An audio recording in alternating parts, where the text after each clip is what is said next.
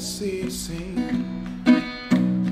Call for songs of loudest praise. Teach me some melodious sonnet, sung by flaming tongues above.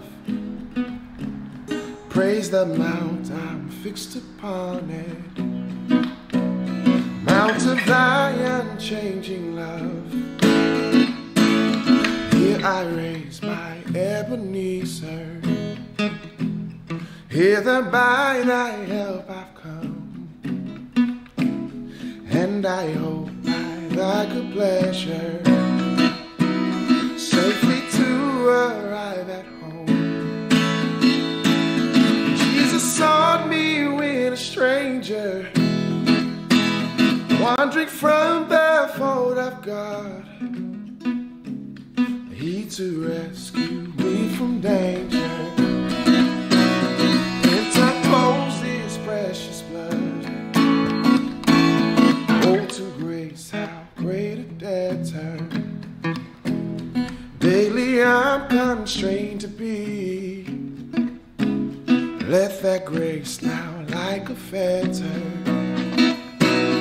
bind my wandering heart to thee. I'm prone to wonder, Lord, I feel it.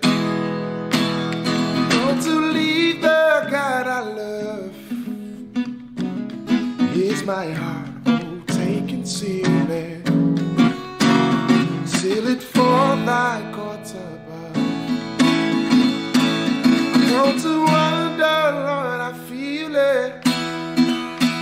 I'm prone to lead the God I love.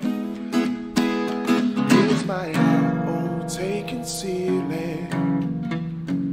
Seal it for thy courts above. Come thou fount of every blessing, to my heart to sing thy grace. Streams of mercy never ceasing, call for songs of loudest praise. Teach me some melodious sonnet, sung by flaming tongues above. Praise the mount I'm fixed upon it, mount of thy unchanging love.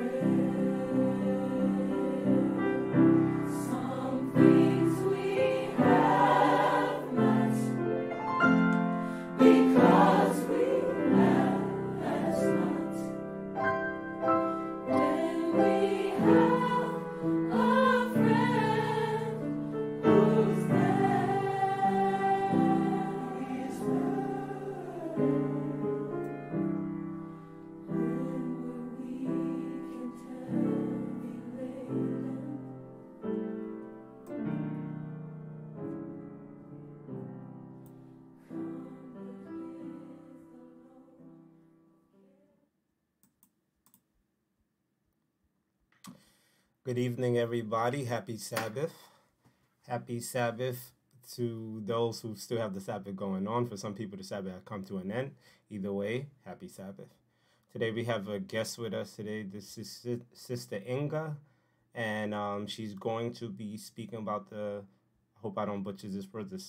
Can you say what you're going to be speaking about today? Yes, hello, good evening, everyone. Yes, thanks for having me. No problem. We're gonna be discussing today about dress, the physiology of dress, which includes the health implications, spiritual, and physical. And so, yeah, that's what we're gonna be talking about. My name is Inga. Um, I'm originally from St. Lucia and currently living in New York. I'm doing ministry with my husband's family, a lifestyle center in upstate New York, and I have a background in like fashion and modeling. And ever since I became a Christian, I decided to use all of my talents to glorify God. And one of those talents is sewing, making clothing, and I had always been interested in fashion. So I used that energy towards starting a modest clothing line and also speaking about modesty on my YouTube channel, Instagram. Praise God. Praise God. First and foremost, obviously, before we get into sharing this information, we want to invite the Holy Spirit. So if we could just bow our heads and we'll pray, and then Sister Inga can begin. Dear kind and righteous Father, Lord, as we come together on this blessed holy day, Lord, we thank you and give you thanks and praise for allowing us to have another day to be here. I pray and invite the Holy Spirit, Lord. I pray that you use your holy vessel to bestow knowledge and wisdom upon those who are not aware of the topic which we are going to go over today. We thank you and we ask all these things. In Jesus' name we pray. Amen. Amen. You have the floor. Yes, hello again, everyone. Hello. Yes, I'm happy to be there. We're going to have a very interesting discussion today, and I know that modesty is a hot topic. It's one of those things that's kind of difficult to talk about sometimes because of all of the things that we go through as fellow humans on planet Earth regarding dress and, just, there's so many factors, in the outside world, outside of church, and also in church. All of the things that come about in that, dress is just one of those things that nobody really wants to get involved in because it's just hard, especially if you don't really understand it. And then also the things that people say to you and so on, it just kind of shies people away from the topic. But I'm going to let you know today, I wasn't always a modest dresser and I wasn't always a Christian. So for me, I hope that I can come on common ground with people and with all of you, and that I can bring a little bit more understanding into why I dress modest and why it's important to do that, especially as a Christian who loves and serves God.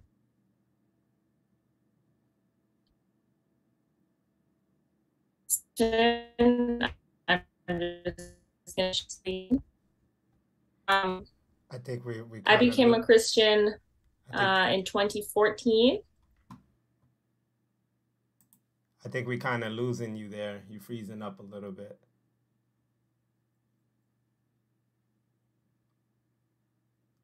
Let us, as it's, a custom for you to dress modest in church. You come to God, you dress appropriately. But there was always some little voice in my head just saying, but what about every other day of the week? Why is it that, we dress modest to come to church, but yet we still go to the beach and wear bikinis? We still go out to the mall in shorts, we wear skinny jeans and we just dress differently. But then when we come to God, we have a different attire. So that question was always in my mind. But I did play it safe as, that's the best place to be, is on the safe side. But as I became more involved in church and started studying more and finally started asking questions about modesty and why we should dress a certain way. And I started really studying it because I felt that I needed to know, even before I started studying into it. I started dressing differently just on my own. I just felt more comfortable in more modest clothing as I drew closer to God. And I just wanted to dress more, not showing off as much. And so little by little, things started to change without me even studying deeply into it, but just that getting closer to God started to change me as well. But today, I'm going to talk about dress, the physiology of dress, and why it's important, even for our health, to dress modestly, and the spiritual reasons, and why as Christians we need to stand up and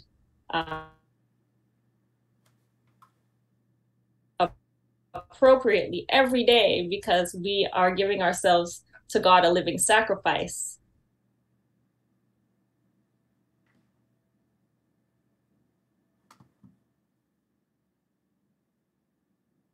And then we can get into it. Dear God, I thank you for blessing us with your word. Thank you for all of your loving care and kindness towards us. And thank you, Lord, for just giving us insights and knowledge into every aspect of our lives, dear God. We know that we are supposed to be changing from victory to victory. And I ask that even as we study your words today, that they will take lodgment into our hearts, that we may understand the steps that you want us to take in our lives, and strengthen us and help us to overcome self and to do right by you in every corner of our life. We thank you and we praise you in Jesus' name. Amen. Amen. So, as you can see, the title says Dress to Kill. And we have a list here of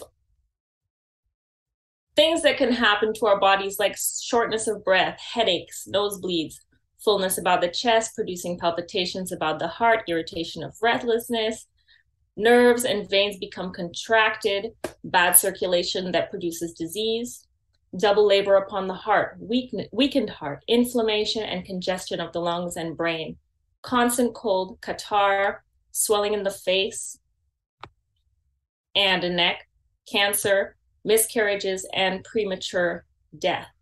Did you know that the way that we dress can contribute to these very things? So in Genesis 1, verse 26, it says, God said, let us make man in our image, after our likeness, and let them have dominion over the fish of the sea, and over the fowl of the air, and over the cattle, and over all the earth, and over every creeping thing that creepeth upon the earth.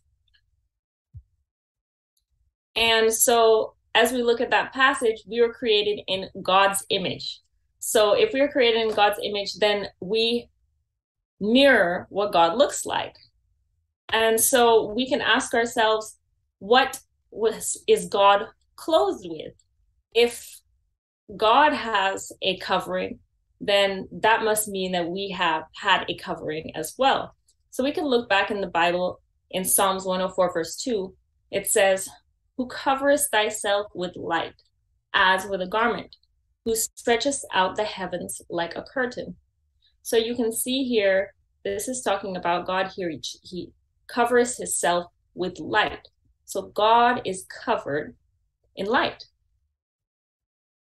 And in Genesis 2, verse 25, it says that Adam and Eve, they were both naked, the man and his wife, and they were not ashamed. So Adam and Eve were in the Garden of Eden, and they were naked. They weren't ashamed. And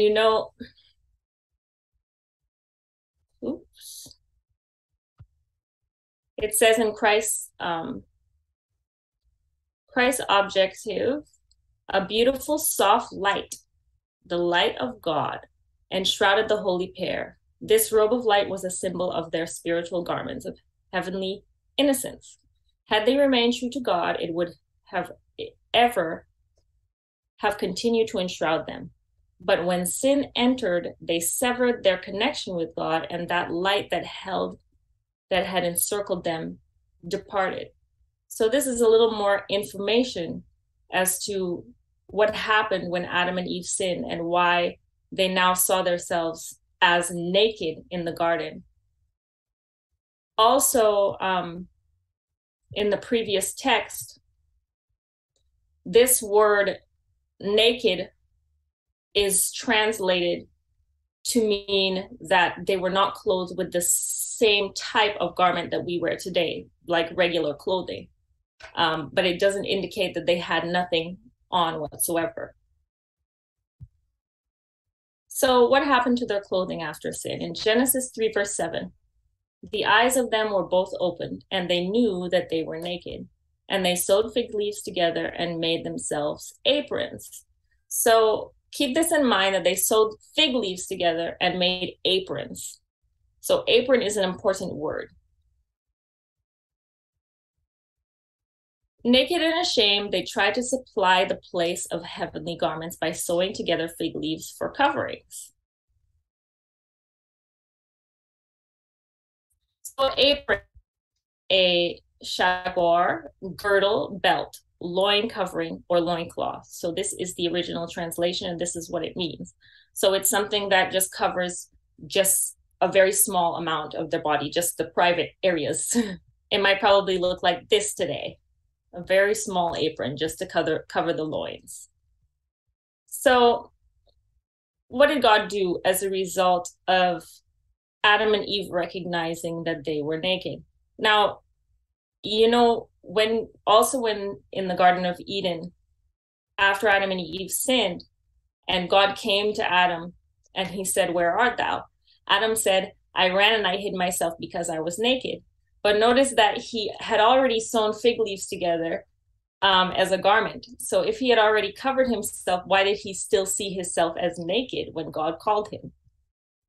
So in Genesis 3:21, unto Adam also and to his wife did the Lord God make coats of skin and clothe them, but they were already clothed. They already made fig leaves and sewed it together to cover themselves. Weren't they already clothed?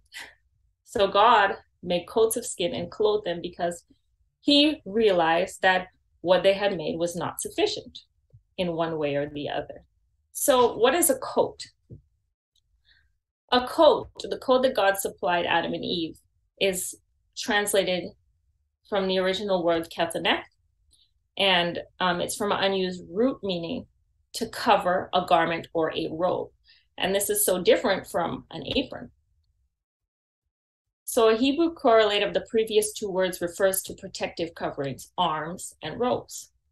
Did the Lord God make coats of skin? So we see an apron is a girdle, a belt, or a loin covering, and a coat is a garment or a robe. So we then have to ask ourselves, why did God feel the need to change what Adam and Eve had already sewn together? And you see that we always try to make our own way and fix our own issues when God already has the answer for us. So he saw that their garment wasn't sufficient. It was just a little apron. And now sin had come into the world and the climate has changed. Things have changed. We now have different seasons, and we now have that wonderful atmosphere in the beginning was no longer because sin had come into the world. So how was the climate affected after sin? It says, in humility and inexpressible sadness, Adam and Eve left the lonely garden wherein they had been so happy until they disobeyed the command of God. The atmosphere was changed. It was no longer unvarying as before the transgression. God clothed them with coats of skin to protect them from the sense of chilliness and then of heat to which they were exposed. So now they had extreme hot and extreme cold weather. So a little apron is not going to protect them from the cold or from the beating sun. So God knew what was coming, and he created a garment that was going to be thick enough. It was a coat of skin. It was going to protect them from the sun. So it was going to cover most of their body, and it was going to keep them warm when it's cold. It also says in Patriarchs and Prophets that the atmosphere, once so mild and uniform, in temperature was now subject to marked changes, and the Lord mercifully provided them with a garment of skin as a protection from the extremes of hot and cold. So there are reasons for reform in dress. So God reformed Adam and Eve's dress to what they created for themselves and provided them something better. So there is spiritual, moral, which is the modesty aspect of the garment. And there's the health, and there's also distinction between the man's garment and the woman's garment. And we'll see those things as we go further. So right now we'll discuss the health implications. So what is the purpose for clothing?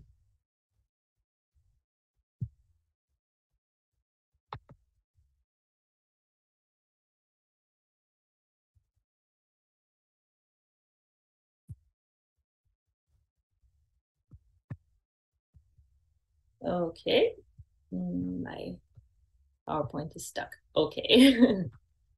Okay, so how was the virtuous woman clothed in Proverbs 31, verse 21? It says, she is not afraid of the snow for her household, for all her household are clothed with scarlet.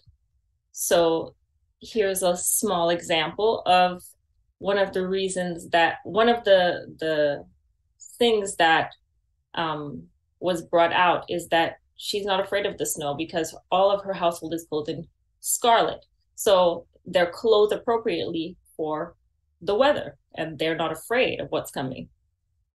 So what is scarlet?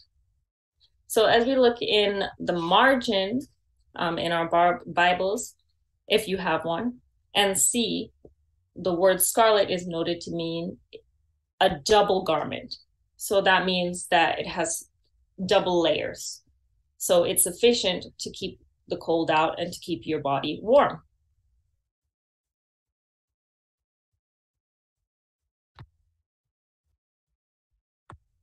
Knowledge must be gained in regard to how we eat, drink, and dress, so as to preserve health.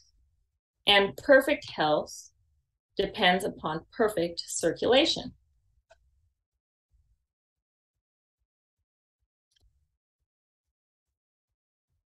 In Counsels on Health, from the Pen of Inspiration, it says, it's impossible to have health when the extremities, hands, arms, feet, and legs are habitually cold. For if there is too little blood in them, there will be too much in other portions of the body. And this is something that's written 150 years ago, but today we can see that there are serious side effects to the way that we dress, especially if it's an extreme hot or extreme cold. The circulation of the blood is not properly flowing through the body. And we'll see why that is as we go on. So the blood in our bodies supplies oxygen, water, nutrients. It eliminates waste and frees the body from poison. That's the function of our blood. So the blood contains several types of cells. We have red blood cells. They're red in color and they carry the nutrients and oxygen to every tissue and fiber of your body. It also takes away carbon dioxide and other waste products. Thus, it nourishes and cleanses. White blood cells, these are colorless microdots. They protect the body against toxins, disease organs, and various irritants. They attack and destroy disease wherever it may be found throughout the body. So let's take a look at our anatomy. We also have different types of veins that carry that blood. We have arteries, and these are the vessels that keep the blood that take the blood from the heart, and they carry the warmest blood to all the parts of our body. So that includes the extremities, which are our arms and legs. They tend to be high pressure vessels, and they have to contain more pressure and are actually built different. They have a muscle in the wall that can open and close to allow blood to flow. They also cause a shunting effect, meaning that one vessel can shut off and let the other places get the blood for a while, and they can go back and forth and alternate. They also tend to run deep in the tissue. If you have ever had an arterial blood sample drawn, they take it from the deeper vessel than a usual blood sample. If you cut yourself seriously and you see blood squirting out under pressure, you know you cut an artery and not a vein there. And veins, these are the vessels that return the blood to the heart. They are low pressure and they tend to run surface. When you look at your arm and put a tourniquet on your arm to take your blood pressure, like a blood pressure cuff, you see these vessels start to bulge out. These are veins and they run on the surface. They tend to surround tissue like the arms, and they tend to make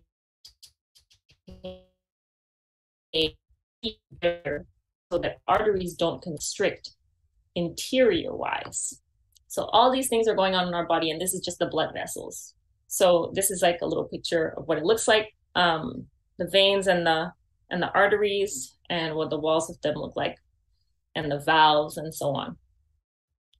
So they go back and forth, and the blood is pumped in different directions to keep that flow throughout the entire body. So what type of blood vessels are in our extremities? In the extremities, when you find large vessels, you should expect increased function, meaning a muscle can lift weights because of the blood supply through it. Or you should expect increased warmth is needed in the extremities to flow through. So why do we lose elasticity? Why do we get more stiff as we get older? Why do those joints act up on us? The types of vessels in the extremities, the limbs and feet have large veins to receive large amounts of blood. Warmth, nutrients, elasticity, and strength may be imparted to them.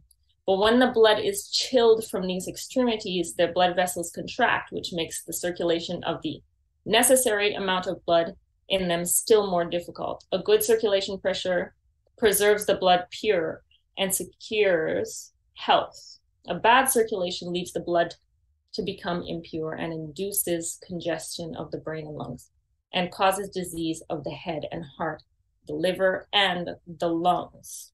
This is from the Health Reformer, also written, as you can see, 1868. So this is a long time ago, but we do have scientific backing for these things as well. And we know that, all the technology that we have through medicine and studies of our bodies, how the blood works and how the blood flows throughout the body.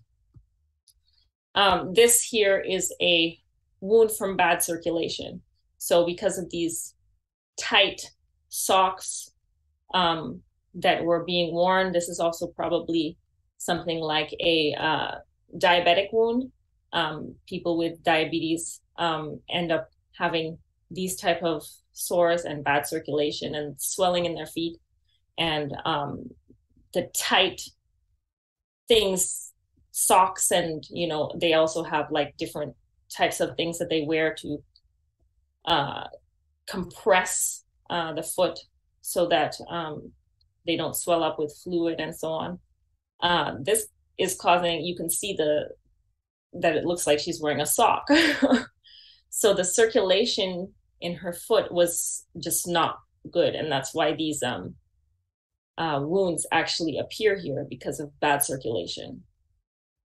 So we can see that something, as simple as this, once you cut off circulation of blood to anywhere, like, it starts to die. That part of your body will start to die if there's no blood flow to it. So who formed our limbs? Our Creator has formed limbs with large veins and vessels to contain a large portion of blood, that the limbs may be sufficiently nourished and properly warm with other portions of the body.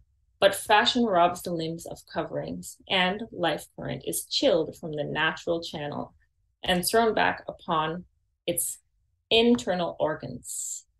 This is the Health Reformer as well.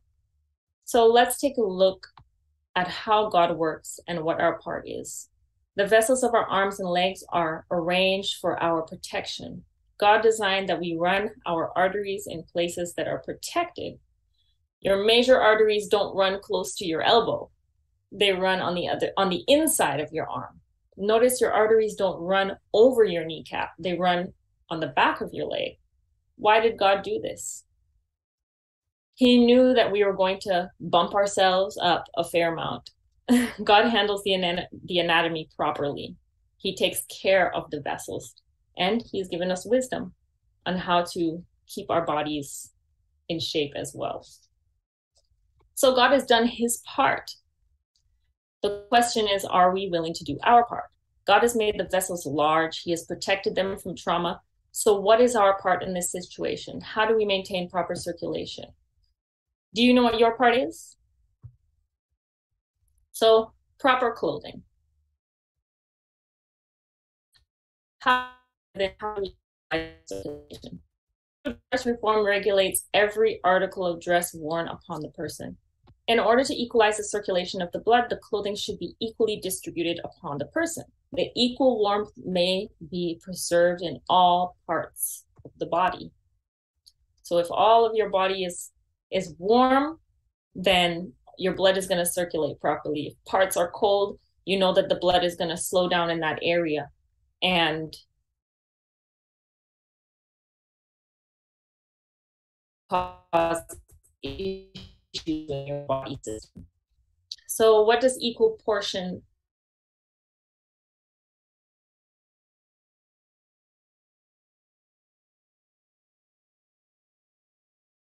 you know that Satan is also a factor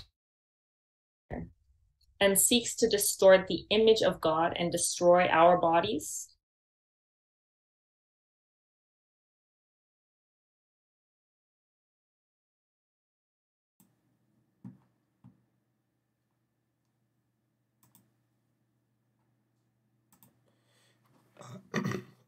Sister Inga, I don't know if you can hear me. It appears it looks like we just lost you. You kind of, yeah, your connection was going in and out. So if you could just try that again and just share your screen.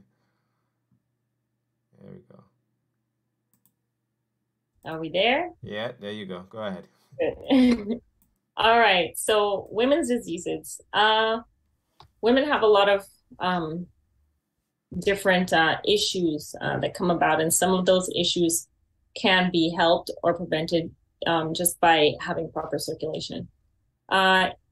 Says here, much of the feebleness which is suffered by women is the result of improper clothing of the extremities. Congestion of the pelvic organs can lead to cervicitis, dysmenorrhea, cervical polyps, and malposition of the uterus.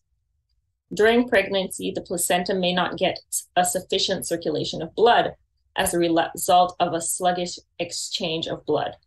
The development of the fetus may be retarded.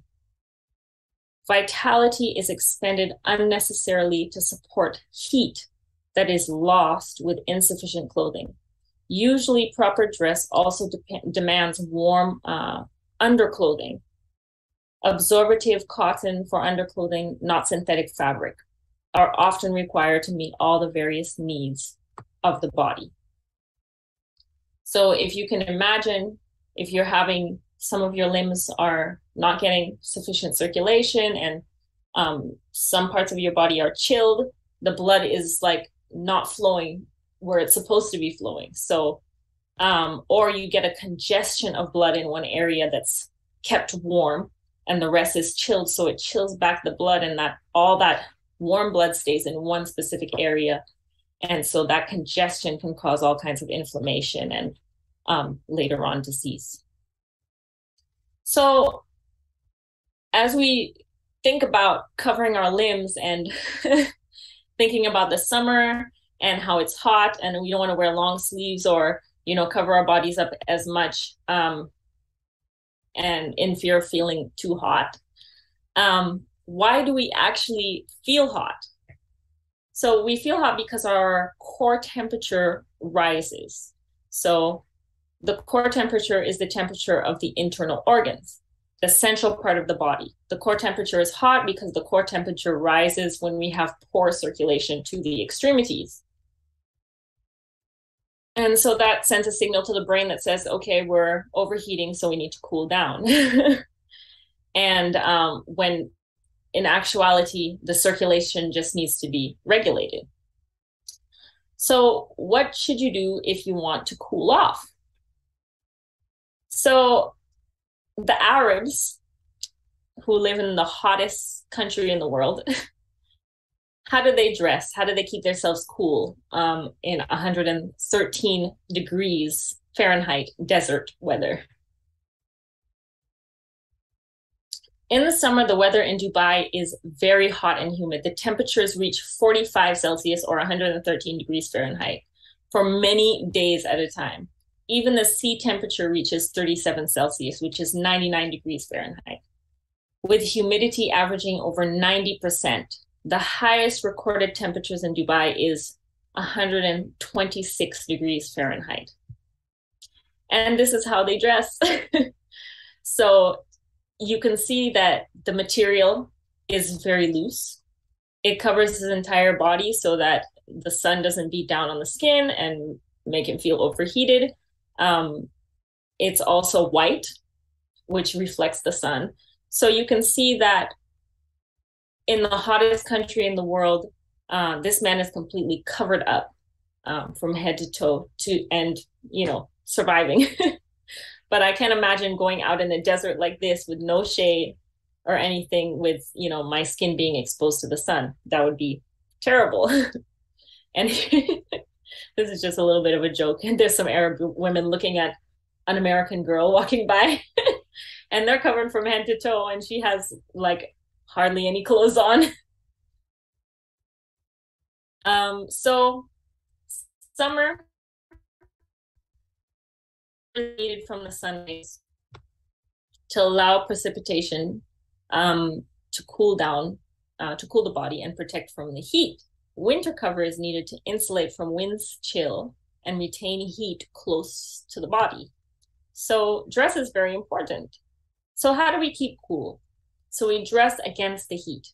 Protect the skin from direct rays of the sun with loose cotton clothing that fully covers the arms, the legs. In countries where the weather is very hot, clothing is loose-fitting and covers the body well.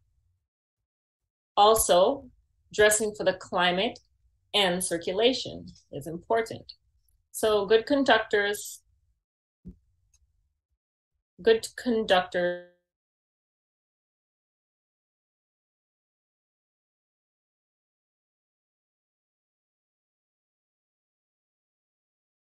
Poor conductors, on the other hand, retain heat as previously mentioned and are proper for cold weather. So some of the well-known materials in each category that are natural fiber materials are good conductors, which are good for hot climate, is cotton and linen. And poor conductors, which are good for colder climate, are silk and wool. So with silk, it's got, the knit is very tight. And so it keeps the wind from coming through, and wool is very thick and warm. But cotton and linen have a looser knit and they're lighter materials, so they let air flow come through, and then they can also shield you from the sun at the same time. So our fabric is important and our dress is important as well. Many have done themselves untold injury by compressing the waist. So this is about those waist trainers and corsets. When the waist is compressed, the circulation of the blood is impaired and the internal organs cramped and crowded out of place, cannot perform their work properly. It's impossible under such circumstances to take a full inspiration. Thus, the pernicious habit of breathing only with the upper part of the lungs is formed. The clothing of most women is worn too tight for the proper action of the vital organs. Every article of dress upon the person should be worn so loose that in raising the arms, the clothing will be correspondingly lifted. So those tight clothing that constrict your blood flow are not helping your organs out. So we can see here, these are like some of the corsets that they used to wear back in the day. A lot of people still wear them today. But they completely change your organs. You can see here that the ribs are just squished and all the organs are pushed down into the belly. And so just to get that tiny waist, the organs are all misplaced. There's actually a lady that has her, she had an x-ray done and it shows this pretty much this exact same thing. And she wears a corset 24/7 and she has like the tiniest waist in the world. And all her organs are just, she looks like she could break in half if she doesn't wear that corset to support her. But, you know, her doctors say she's okay. But I can only imagine, you know, the kind of maybe digestive problems and things that she might be experiencing. So a woman's dress should be arranged so loosely upon the person about the waist that she can breathe without the least obstruction. Her arms should be left perfectly free and she may raise them above her head with ease. The compression of the waist by tight lacing or tight skirts, pants, shirts prevent the waste matter from being thrown off through its natural channels. The most important of these is the lungs. If the lungs are cramped, they cannot develop, but their capacity will be diminished, making it impossible to take a sufficient inspiration of air. The compression of the waist weakens the muscles of the respiratory organs. It hinders the process of digestion. The heart, liver, lungs, spleen, and stomach are crowded into a small compass, not allowing room for the healthful action of these organs. So once we start constricting blood flow and oxygen from our bodies, how is the blood supposed to carry that oxygen throughout all of our systems and to all of our organs? It's going to be held back from doing its job. So here's another tight article of clothing that has become so popular. So tight it hurts, skinny jeans. This is a little video here. I don't know if we'll be able to hear it. I'll just play it. But it talks about skinny jeans on a news report. This is this is not a Christian station. This is just news. I would, if you could, because we can't hear the audio, I would just hit the share button at the very bottom. Once you hit the share button, you should see check to share sound. Okay. Let's see. If you close your share, like close your share. Oh, stop sharing the screen? Yeah, stop sharing. And then when you hit share again, you should see at the very bottom, it should say share sound in the corner. Oh, yeah. Okay, yes, I got it. Great. Okay, here we go. So we should be able to hear it now.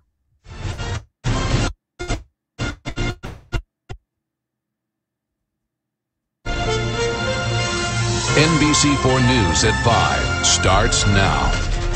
Are you willing to pay a high price for fashion? We're not talking about dollars and cents here and the impact on your wallet, but actually the potential risk to your health. NBC4's Lolita Lopez with the story. It's been said that fashion fades, only style remains. But those different styles could cause you pain that is truly eternal. If you're doing it day in and day out and you're exposing your body to undue stresses, your body is going to respond, and it's not favorable. Dr. Ferdad Mobeen is a neurosurgeon associated with St. Vincent's Medical Center. He is seeing more and more patients with problems connected to the clothes and shoes they wear. L5 NSO, which is the last disc in the lumbar spine, has ruptured. There's the businessman with fainting spells. The culprit, his button-downs and ties. We came to the conclusion that he should wear very loose-fitting shirts. Miriam and Heaven took a more casual approach to their wardrobe today, but not often. Even though it hurts. You wear your heels? Yes, I do wear my heels most of the time. Well, here's something that may make you think twice. Ladies that wear it a long time, they can have a shortened Achilles tendon, and they can have stress fractures in their ankle. Maybe we should invest in really short espadrilles or something.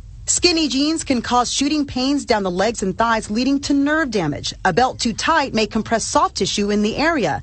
Those tummy reducers can lead to digestive issues. With all these don'ts, we might end up looking like this guy. But don't panic. Simple isometric exercises, no gym necessary, can help avoid long-term problems. You need to dedicate anywhere from 9 or 6 to 10 minutes a day. And if you put your hand underneath the desk and then just try to lift the desk up, and you can see how it's activating your pectoralis. Ultimately, Dr. Mobeen recommends not wearing the same clothes or shoes all the time. So Remember to mix it up. I'm Lolita Lopez, NBC4 talking News. About skinny jeans and just tight clothes in general, how it can affect the body, the muscle tissue, and blood flow, and cause health problems and digestive issues. So this is also an article here, a news report. It says, I think this is just part of the same thing. Oops. Right, so it says, this thing is in my way. It says, if you wear body shapers, remember they're made for smoothing, not squeezing you down to size. And if they're worn too tight for too long, some shapers can also prevent the lungs from fully inflating, reducing oxygen intake, making you feel lightheaded. Men aren't immune from health-related problems associated with tight clothes.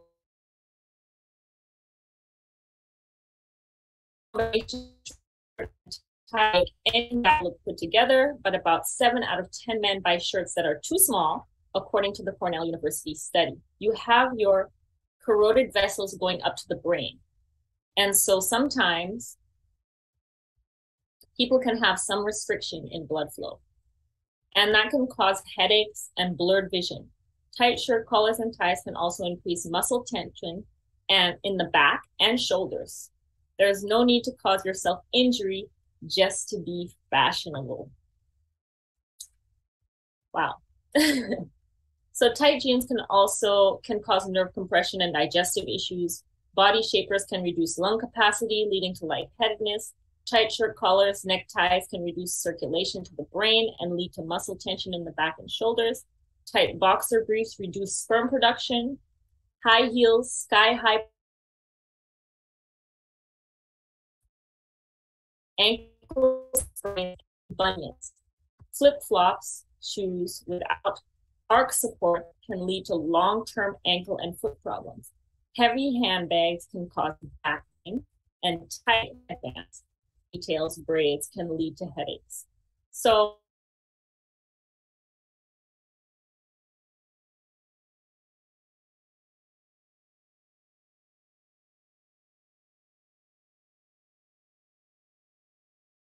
says a team of British orthopedic specialists. Experts say wearing high heels for a long period of time can lead to hip knee pressure, muscle damage, and back pain. It's also reported it causes leg and feet swelling, varicose veins from dilated blood vessels, and can stress a woman's reproductive system by affecting fertility. Could you imagine that high heels can affect your fertility? That's just, it's crazy to think about, but this is what people are realizing more and more as we look into our bodies, and as science gets more developed and we study how the body works and how these fashions are affecting us. Here's another video for us to watch about heels. Love their high heels, no matter the pain or the price, but we're told high heels may increase the risk of a woman of having serious health problems because of them. KTK's Teresa Sardina has more on the beauty and the beast of wearing high heels. They don't fit, so help me, I'm gonna wear them anyway. No matter what, women will wear high heels. A study by the Journal of Applied Physiology shows women who wear high heels can cause permanent damage to their feet as soon as they reach their middle 20s. Podiatrist Matthew Kendall says over time it causes your Achilles tendon to contract, and he sees women come in with the after effects. Which can include bunions, hammer toes, corns on their feet, pain under the metatarsal heads, which is on the ball of the foot. We're told wearing high heels for a long period of time can lead to hip, knee pressure, muscle damage, and back pain. The problem is when you wear high heels, it tilts your pelvis forward and makes this arch a little more aggressive. Chiropractor David Flynn of Tyler tells KETK it's adding pressure and pain to the joints. If your heels are up in that position, a lot of the muscles get tight and respond to you being at that elevated posture the whole time. It's also reported it causes leg and feet swelling, varicose veins from dilated blood vessels, and can stress the woman's reproductive system by affecting fertility. Kendall suggests women wear a heel no higher than 2 inches if they'll be on their feet for hours. If they're wearing a very high heel every day and there's just no getting around it, what they need to do is make sure that that shoe is a good fit. By making a fashion change, it can prevent long-term health problems. I love my high heels, and I'm still going to wear them, no matter what. Teresa Sardina, KETK News. So there we see the ladies don't want to give up their heels. I know they look cute, but they're causing big problems. Big problems. So love their high heels. So millions suffer from corns, calluses, bunions, hammer toe, blisters, ingrown toenails, or just plain aching feet because they want to wear those cute pumps. So when shopping for clothing, these are the standards which the clothing or fabric, if one is sewing, should meet. Good quality, durability, suited for service, warm, protective, covering the limbs, suitable and becoming colors, not expensive, and the appropriate length. So God really cares about us. He cares about our dress as well. And we have to do our part to make sure that we dress in a way that is practical, that looks nice as well, and that is going to keep us healthy and strong for more years of service. So the 3 reasons for reform, again, spiritual, the health, and the distinction between male and female dress. So now we'll look at some of the spiritual implications of our dress. So how we dress is a silent preacher. The dress and its arrangement on a person is generally found to be the index of a man or a woman. We judge of a person's character by the style of dress.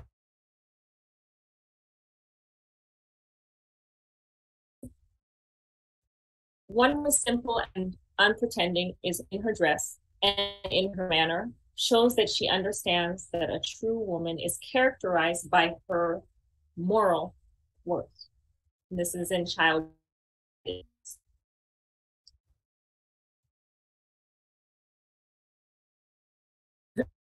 When you look at this guy, what do you see? Who are you seeing right here? He's a doctor, right? You can see that he's a doctor by the way that he's dressed. So he's dressing for his job. And who is this man here? We have a policeman. When you see him, you know you're looking at a policeman. And when we see this guy, who do we think this guy is? A rapper. And you can see that by the way that he's dressed. So our dress and in society is not something that's just, just anything that you want. We dress according to who we are. And we judge people according to how they're dressed every single day, whether we like it or not. So how are we dressing, and what message are we sending by the way that we dress?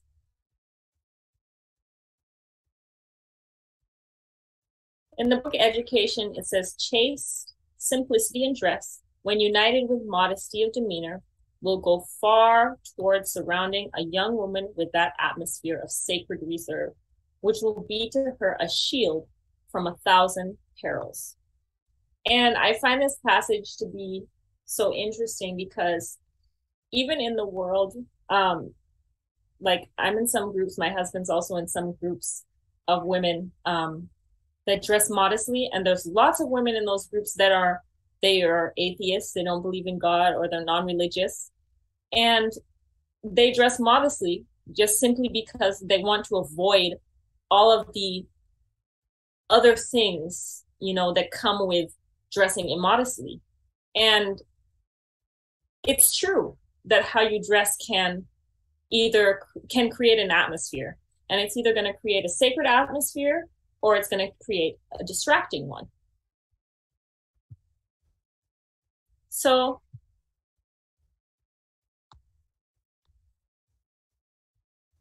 this is Muhammad Ali, and he had a story to tell that was very interesting. He said the following incident took place when Muhammad Ali's daughter arrived at his home wearing clothes that were not modest. Here is a story as told by one of his daughters. When we finally arrived, the chauffeur escorted my younger sister, Layla, and me up to my father's suite. As usual, he was hiding behind the door waiting to scare us. We exchanged many hugs and kisses as we could possibly give in one day. My father took a good look at us when he sat me down on his lap and said something that I will never forget. He looked me straight in the eye and said, "Hannah, everything that God made valuable in the world is covered and hard to get. Where do you find diamonds? Deep down in the ground, covered and protected. Where do you find pearls? Deep down at the bottom of the ocean, covered up and protected in a beautiful shell. Where do you find gold? Way down in the mine, covered over with layers and layers of rock. You're going to work hard to get to them." He looked at me with serious eyes. "Your body is sacred. You're far more precious than diamonds and pearls, and you should be covered too." Well, this is a true story, Muhammad Ali and his daughters. And he spoke to his daughter and told her straight up, if diamonds and pearls are hard to get to and they're valuable, you're far more valuable than those things. And you should be hard to get also. So in these last days, fashions are shameful and immodest. They were brought in by a class over whom Satan has entire control. So this is Mary Quant. She was one of the designers who took credit for the mini skirt and hot pants. And by promoting these and other fun fashions, she encouraged young people to dress to please themselves and to treat fashion as a game.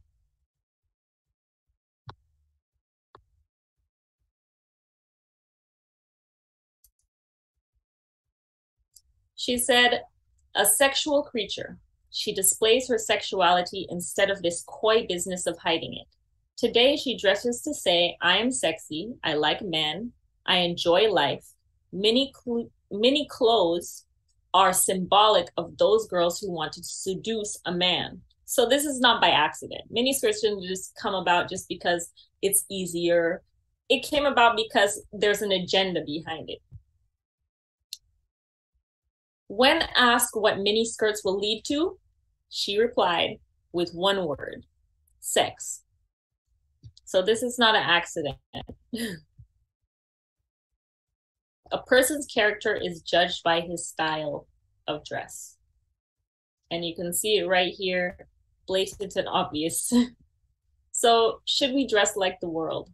We can see in our world today that the trend of modesty, even, so many years ago, it wasn't like this, and we're not trending towards modesty, we're trending away from it. And so there's different styles, obviously, that come about, and there's different, people come up with different styles as we move through life and society changes. But we can see that we're just going more and more towards immodest dressing in the fashion world. So Christians should not take pains to make themselves a gazing stock by dressing differently from the world. Meaning, we don't have to dress oddly or dress like we don't fit in to the world. The Bible says we're to be in the world, but not of the world. And as humans, there's nothing wrong with, being up to date in your attire and fashion. But if, when following out their convictions of duty in respect to dressing modestly and healthfully, they find themselves out of fashion, they should not change their dress in order to be like the world. But they should manifest a noble independence and moral courage to be right, if all the world differ from them. So we're not trying to look odd, but if in dressing modestly we end up looking a little odd, it's better to dress modestly than to dress like the world immodestly. If the world introduced a modest, convenient, and helpful mode of dress, which is in accordance with the Bible, it will not change our relation to God or to the world to adopt such a style of dress. Christians should follow Christ and make their dress conform to God's word. They should shun extremes. They should humbly pursue a straightforward course, irrespective of applause or of censure, and should cling to the right because of its own merits. And this is found also in child guidance. So the final point out of the three is a plain distinction.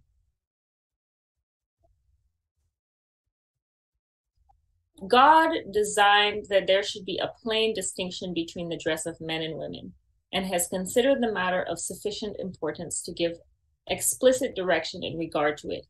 For the same dress worn by both sexes would cause confusion and great increase of crime. And as we can see today, this is really interesting because we see this playing out in our society today. We see how the gender lines are being blurred, especially in fashion. Men and women dress the same. Sometimes you can see somebody walking down the street. You can't tell if it's a man or a woman you're looking at from behind. And it says right here, it causes confusion and great increase of crime. Wow. That's heavy. So this is the American costume. So back in the day, especially in American society, women always wore dresses and men wore pants. That was our distinction. In other cultures, you have women. There's actually a culture, I think it's an Asian culture, where women wear pants and men wear gowns. But you can see that there's a plain distinction, and both those garments are also modest. So in our society in America, women always wore dresses and skirts, and men wore pants. This is American costume in the 1960s. And this is Mary Walker, who came up with this dress. Back then, women wore dresses down to the floor. And they started to try to reform the dress. And it's an outfit that consists of a dress, a cap, a vest, boots, coat or dress reaching from mid-thigh to just below the knees. And there was a big controversy with this dress. And back in that day, it was very odd for women to wear a shorter dress. But while it would have been more practical for the dress not to be basically sweeping the floor, this dress just got shorter and shorter and started to look more and more masculine over time. So there was agenda behind that as well. So plain distinction.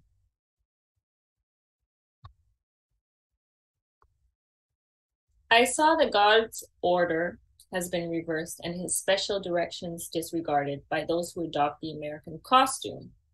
I was referred to Deuteronomy 22, verse 5. The woman shall not wear that which pertaineth unto a man, neither shall a man put on a woman's garment. For all that do so are abomination unto the Lord thy God. God would not have his people adopt the so-called reformed dress. It is immodest apparel, wholly unfitted for the modest, humble followers of Christ.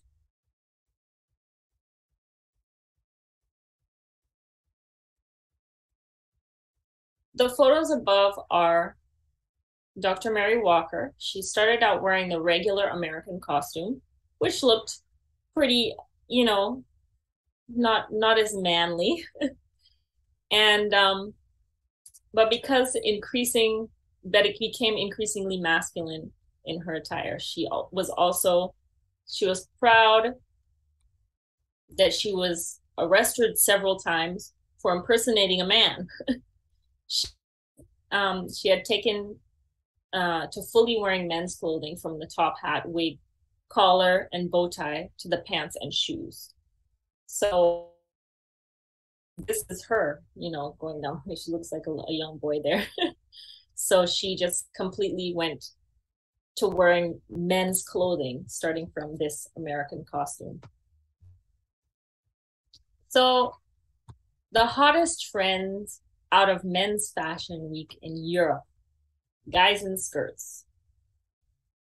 So, oops, I went too far. So it says here in this article, why should we gals have all the fun with minis and maxis and pencils and A-lines? If the recent runway for the menswear spring 2012 show in Europe are any indication, you may soon have to fight your boyfriend for closet space to hang all of your skirts. So as you can see, fashion is trying to just change things. As you can see here, these men wearing these very tight pants, you know, and it looks kind of feminine. And, you know, women wear the tight pants. This guy in the middle could look like a woman, you know, if he didn't have a beard. So the fashions are just becoming more and more like neutral. So kind of in between. And so you're not really sure, is this a woman's clothes or is this a man's clothes? It's just getting to be, you know, and this is a few years ago. Now it's even worse.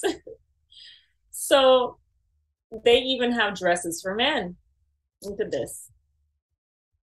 So men wearing skirts and dresses. Why? What's the point of that?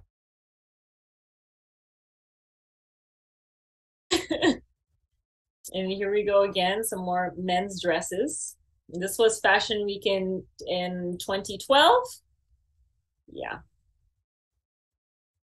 So we're blurring the gender lines here. Here's Kanye wearing some skirts. Wow.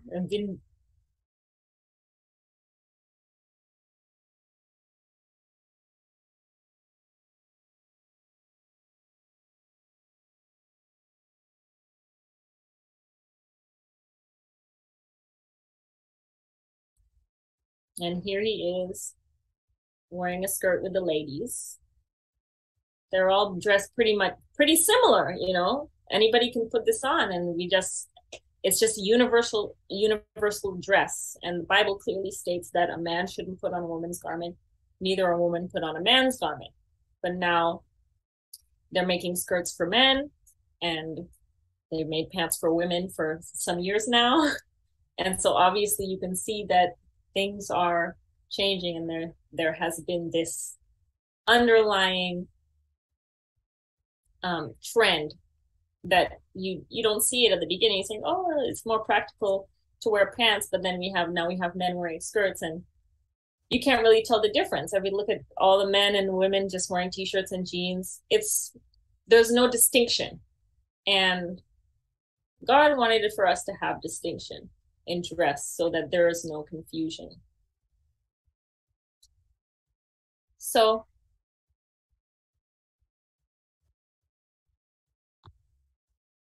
there is an increasing tendency to have women in their dress and appearance as near like the other sex as possible, and to fashion their dress very much like that of a man.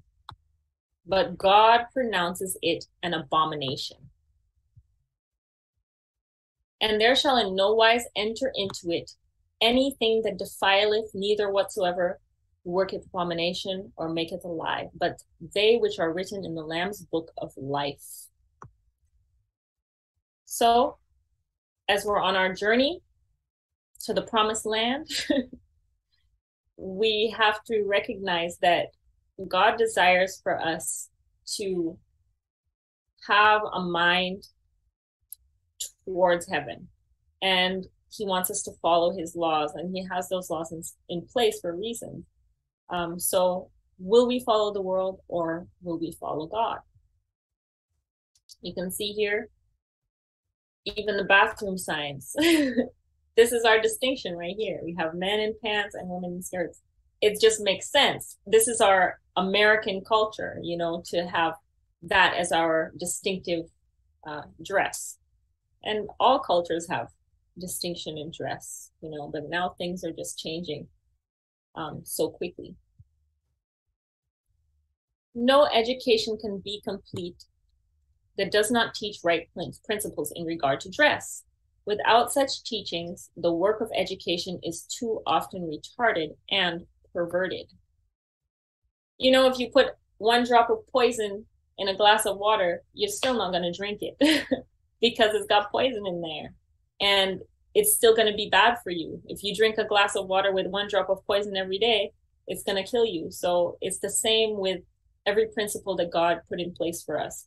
If we're going to follow God, we should follow him in all aspects and not leave some behind, because that quickly becomes a point of our stumbling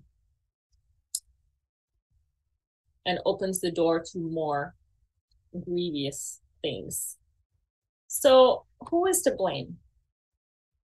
The idolatry of dress is a moral disease. It must not be taken over into new life.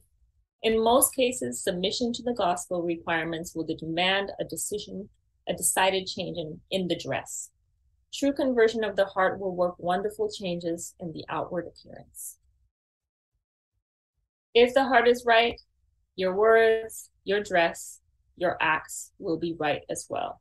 So God desires a change of heart and mind. And if we are transformed by God, and we know and believe that God is leading us in every aspect of our life, then we have to also conform to the other aspects of our spiritual walk with him, and that includes our dress.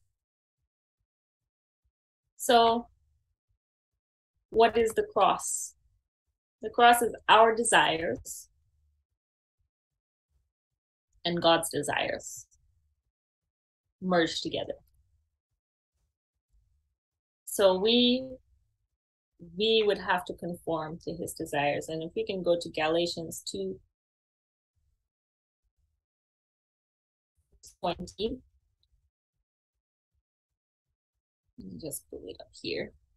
Galatians 2 verse 20.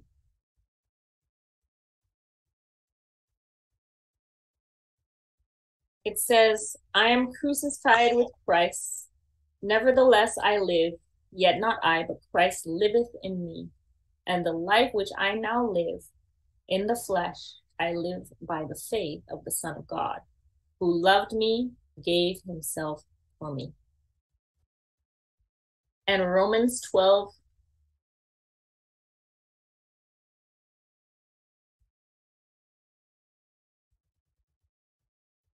I beseech ye therefore, brethren, by the mercies of sacrifice, holy and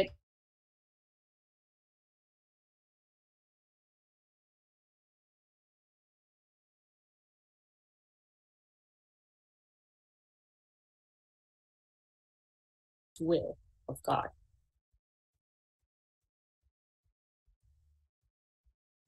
So Christ, our sacrifice, he gave all for us. He gave his life, he suffered, and he died on the cross for us.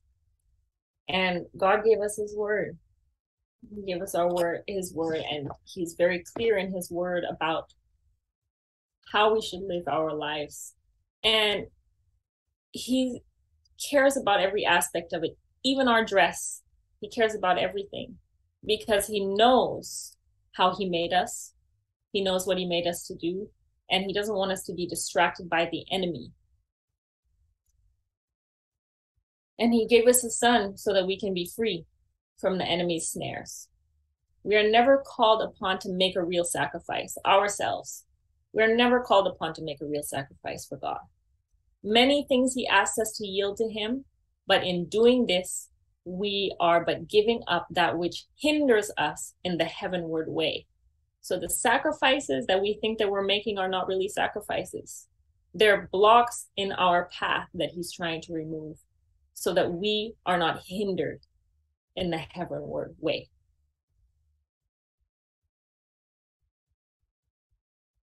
So the true garment that God wants to give us, a change of raiment. In Luke 8,